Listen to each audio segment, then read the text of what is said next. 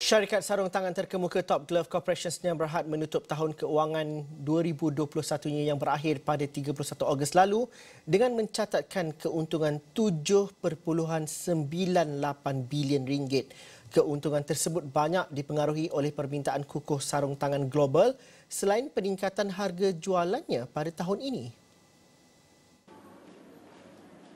Bagaimanapun, laporan kewangan pada suku keempat syarikat itu menunjukkan berlaku kemerosotan berbanding tahun sebelumnya dengan susut sebanyak 48%.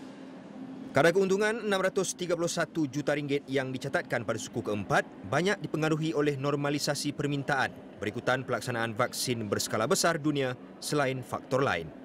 Looking at our regional sales everywhere in the world, you can see that for the financial, the normalizing effect for the fourth quarter versus the third quarter, as well as financial year 2021 versus financial year 2020.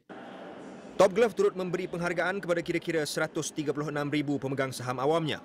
Jumlah pembayaran dividen 71%, merangkumi pembayaran dividen khas 21%, ditambah 50% selaras dengan dasar dividen syarikat.